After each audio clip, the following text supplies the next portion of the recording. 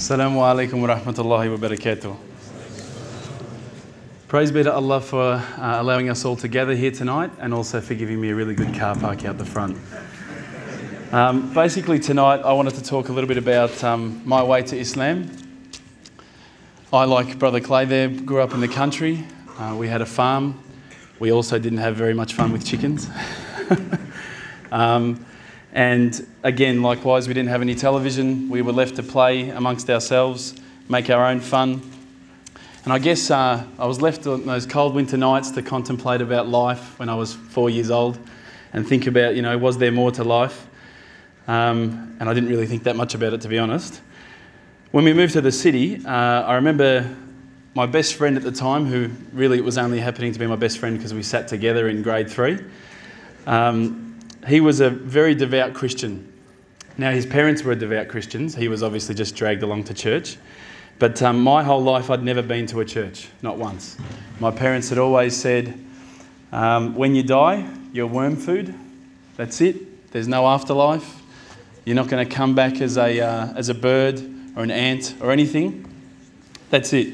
Nothing. And they basically believed that because they'd been dragged along to church all their lives. And they hated every minute of it. So when we grew up, they basically told us there's nothing else. Alhamdulillah, that gave us our own opportunity to basically think about what we believed. And they didn't force us to believe or disbelieve anything.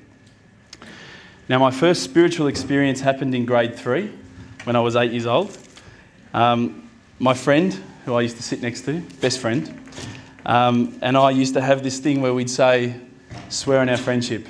If you say something and you mean it, you better swear on our friendship. Which, was a friendship for about 3 weeks, so it wasn't really a really big deal. But it still meant a lot. One time, one thing was particularly important to him. And he said, listen, bro, I'm not going to get you to swear on our friendship. I'm going to get you to vow to God. Now, I remember thinking to myself, vow to God? Oh, what's that mean? My friends said to me, it means if you lie, you're gone.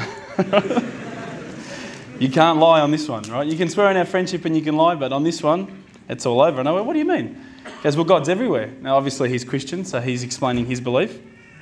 I go, what do you mean God's everywhere? I can go to the toilet and he's there with me as well. What are you talking about? He said, he'll find you if you lie. And the worst part was I was lying. And I did vow to God.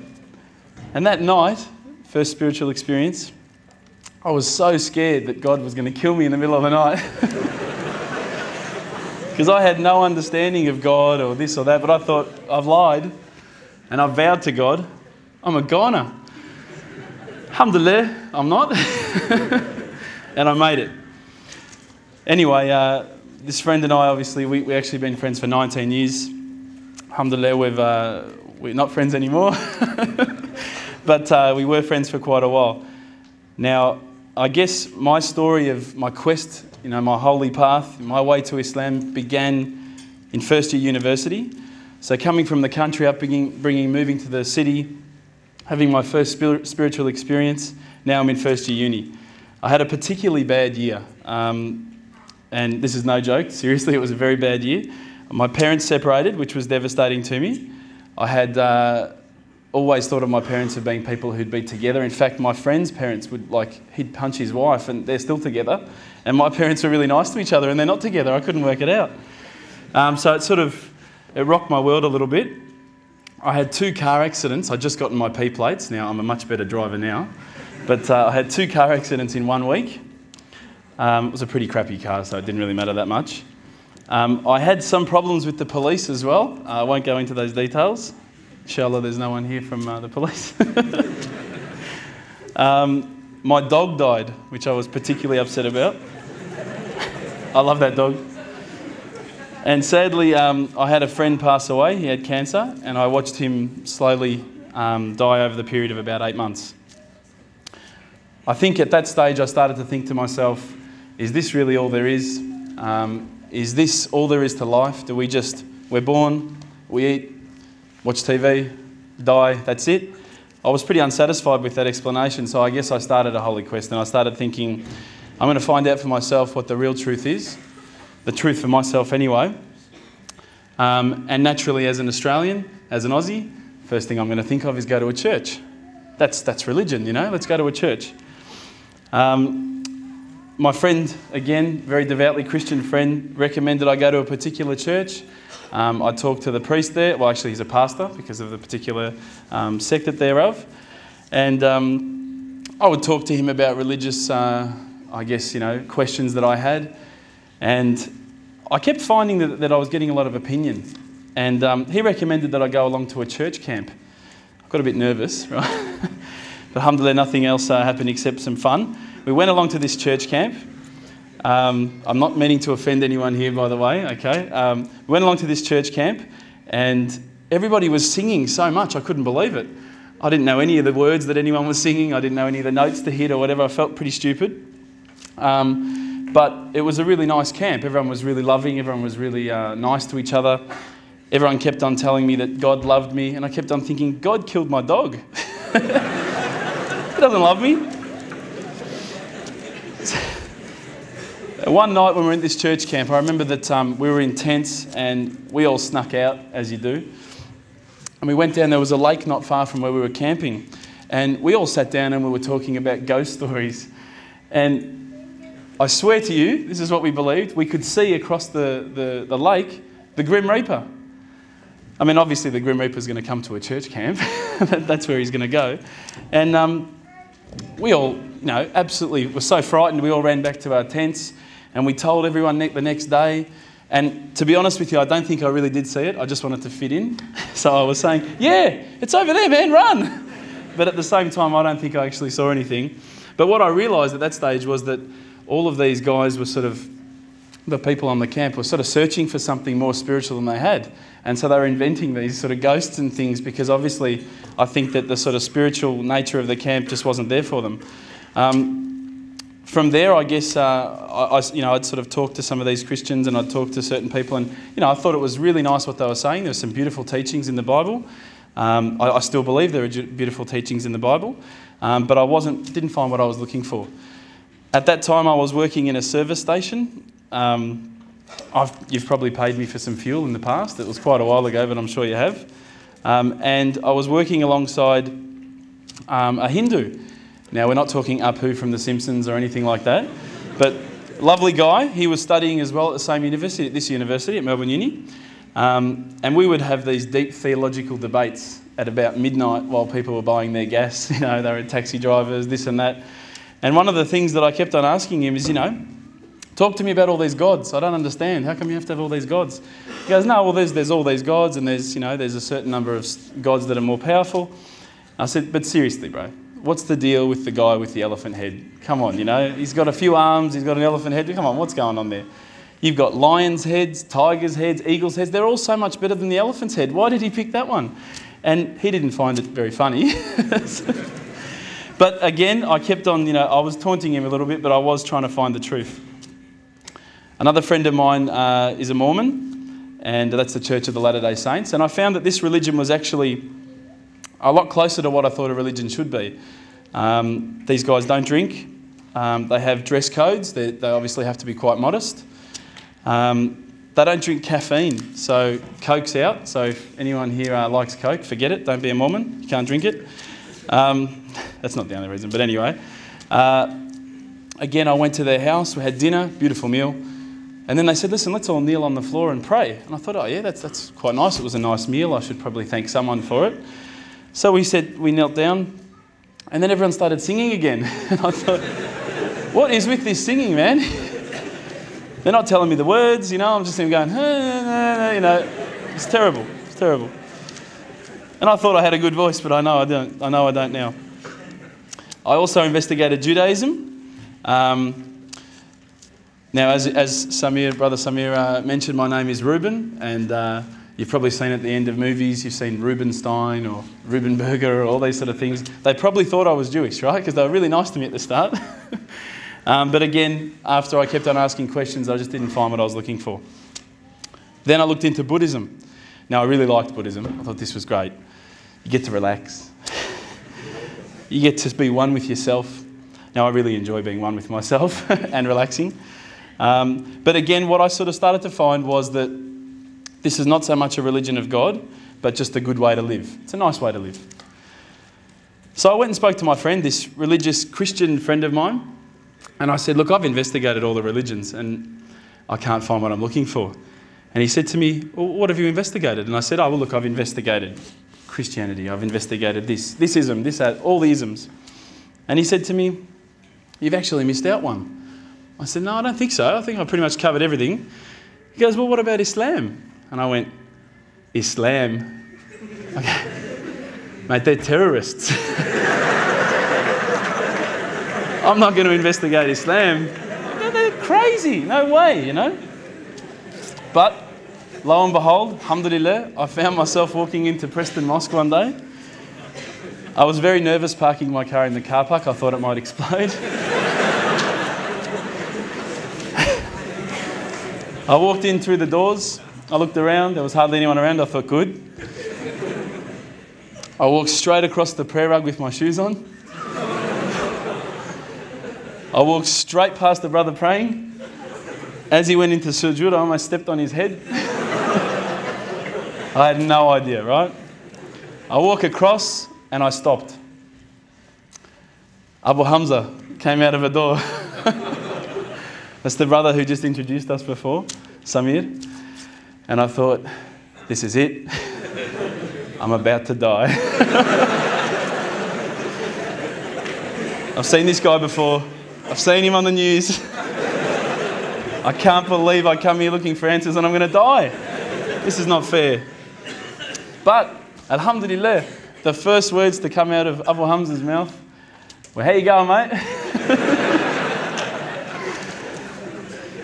Now, he looked like he just walked out of the Sahara Desert, right? He had a beard down to here. He was wearing a dress that I thought it was a dress, right? But I wasn't going to tell him it didn't look good. No way. All he needed was a can of VB and he could have been, how you going, mate? One of the boys. So, alhamdulillah, he was very welcoming and I was very thankful. I was quite frightened, even though I'm twice his height. We basically then sat down and I talked to the brothers. There was a couple of brothers that were always quite regularly there during the day when I could make it, in between my lectures when I went to them. And we used to sit down and we'd talk about the different sort of questions that I had and the things that I wanted to know about Islam. They were very hospitable. I kept on getting cups of tea, biscuits. Now, no other religious sect had done this for me, right? So I was quite impressed. And I didn't just come back for the biscuits, I also came back for the knowledge. Now, as an Aussie, I was not used to this level of hospitality, I should say. I'm not sure, I don't want to offend anyone again, but as an Australian, if you offer someone a cup of tea and they say no, you go, okay. These guys wouldn't take no for an answer. Would you like a cup of tea, bro? No, thanks, bro. Are you sure? No, I'm right. Are you sure, bro? I'll go get one. No, I'm right, bro. No, I'm getting one anyway. Sure, look, I'll just get you one, right? No worries, I'll get you one. All right, man, I'll take the tea, you know? Subhanallah. So I had to keep on taking toilet breaks, you know, there's cups of tea waiting when I come back. I put on about 10 kilos in my quest for religious enlightenment. But anyway, as I say, we get back to the questions I was asking the brothers. Now, what I'd found with a lot of the other churches and people that I'd spoken to, religious leaders, was that when I asked a question, they would quite often just say, your answer is this. I'd say, oh, okay, that's pretty good. When I was sitting down with the brothers from the mosque, when I would say, listen, I don't understand this, what about this? They would never just answer from their opinion. They would always pick up the Quran, they would open it up, and it would be like, they're like human indexes. They would just, bang, page 142, read this. And I would read it and I would go, wow, that's beautiful. And I would say, look, you know, where's all this part about killing people and blowing up cars? And I don't see that. Is it somewhere towards the back that I haven't read it yet? You know, I can't find it. You know, I haven't quite gotten up to that bit yet. And they said, no, we'll talk to you about what we know and then we'll tell you what the media says. Now, my obvious first impressions when I walked in were that these guys were terrorists. And I found nothing but the opposite. I found that they were the most hospitable, caring, nice people. I mean, these are guys that would say, do you need a lift home? Because they saw my car. Do you need a panel beater? Do you need a new motor? But they really cared, and I could see it in their eyes that it wasn't something like, you know, if you go to a church, you need to donate, Or, we're looking for money from you. These guys really cared, and it intrigued me. I thought, how can they care so much about something? It blew me away. So I kept on asking questions, and as the brother before me was speaking about alcohol and marijuana and all those sort of things, obviously I'd also taken all of those things. Alcohol, I loved the drink. Loved watching the footy with a can of VB, all that sort of stuff. But I asked the brothers, I said, look, I know that in Islam we can't drink alcohol. Well, you can't drink alcohol. And I remember speaking to them, and they said, look, Islam is not just a religion for yourself, it's also a religion based on a whole social community. Just because some people might be able to say, I can just have a drink of wine with dinner and that's it, doesn't mean that everyone can do that. At the same time, some people only have a drink and next thing they've drunk 10, they're driving a car and they've run over some poor kid on the road. So the fact that Islam has this social conscience, it's saying there are some that are going to abuse it, some that aren't. Prevention is better than cure. Rather than try and look at something that we can cure later on, Allah knows we're going to abuse it, right? And let's face it, people with alcohol, they abuse it. And I was a security guard for quite a while. I saw a lot of people abusing alcohol. So alhamdulillah, I started realising that Islam is not just about each individual, it's also about a community. I also asked questions about the hijab and why couldn't I wear it?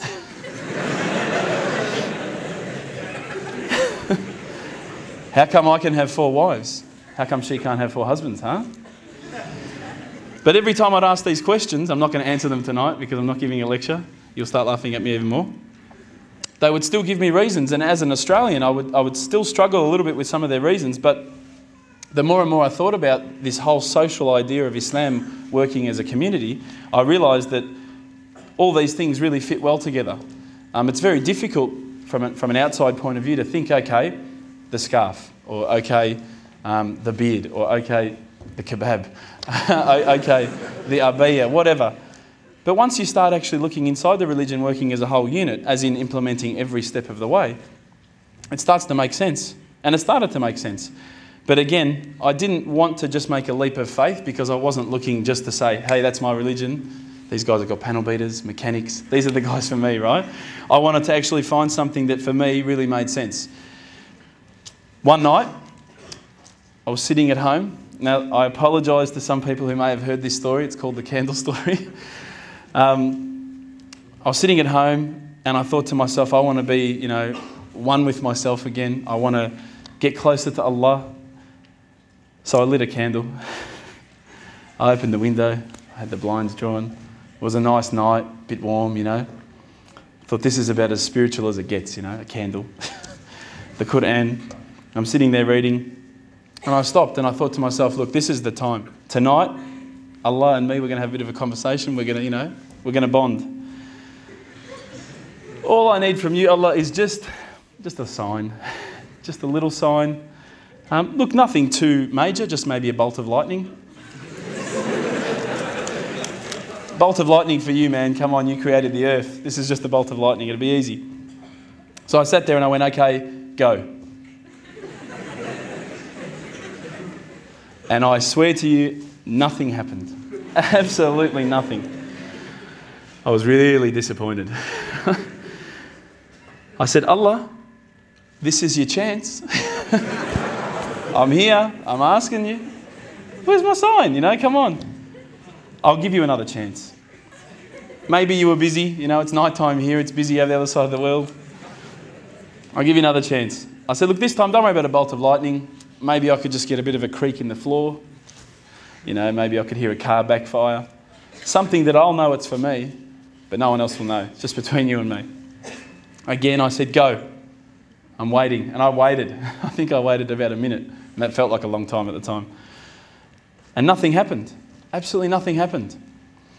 And I was really disappointed. I thought, I'm like on this cliff. I'm on the edge of a cliff. I'm about to jump into Islam and I just haven't been pushed. I haven't taken that little leap. So I thought, look, I'll keep reading Quran and I'll talk to the brothers. I'll say that I spoke to Allah and He didn't answer me. Didn't even get an answering machine, nothing. So I turned the Quran, turned to the next page where I'd finished off. SubhanAllah, the very next verse that I read, for those of you who ask for signs, have we not shown you enough already? Look around you at the skies, the stars, land, the oceans. These are the signs for the people of knowledge. Subhanallah. Straight away, my whole world changed. I was staring at the Quran. I was just in shock. I couldn't believe that I'd been so arrogant to ask for my own specific sign when the signs had been around me all the time. There's a creator because there's a creation. So I closed the Quran. I had the best night's sleep, I got to tell you. I went straight to the mosque the next day. Alhamdulillah, Abu Hamza was there again.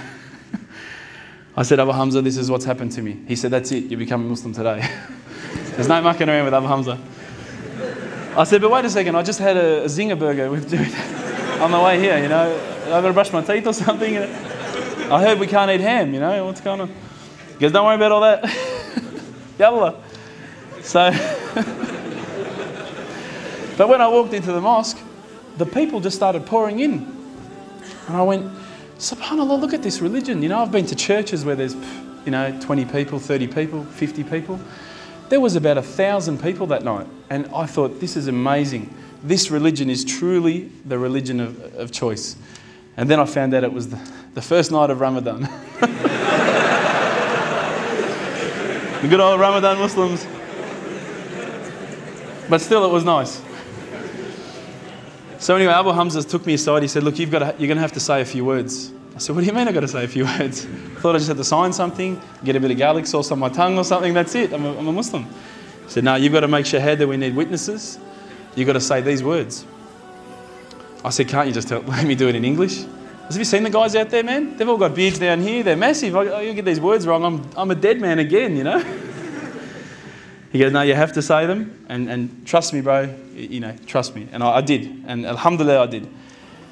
I stood up in front of all the brothers and to be honest with you, I was looking across this sea of beards. I was mesmerised. I started to say the words and all the fear went out of my body and out of my heart. Ashhadu an la ilaha illallah wa ashhadu an Muhammadan Rasulullah. And I felt like a shower had been turned on and my whole body had been flushed clean. And trust me, I needed to be flushed clean. I was standing up there. All the brothers started yelling out, Takbir, Allahu Akbar. I thought I'd done something wrong. So I stood back a bit and they started coming towards me and I thought, oh no. I'm pretty sure I said what he said. And they started hugging me and kissing me. Now, I had never been hugged and kissed by that many men in my life.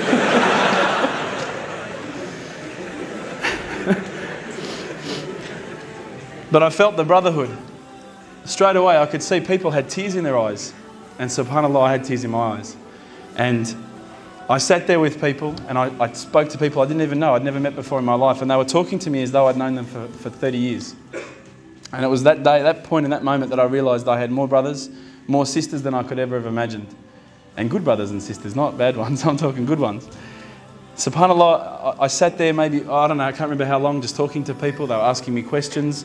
I went home with such a beautiful feeling because I knew at that stage that I had a clean slate. It was my chance now to start again, to forget about the drinking, to forget about marijuana, dope, whatever, anything else I'd done in the past and to start doing good things. If you haven't felt the feeling that I'm talking about, I sincerely hope it happens to you at one stage in your life. I encourage you to investigate all the religions, and particularly Islam. I would say that one of my favourite verses, I'll end with this verse, is a particular verse that says, let there be no compulsion in religion, because the truth stands clear from error. Assalamu alaikum.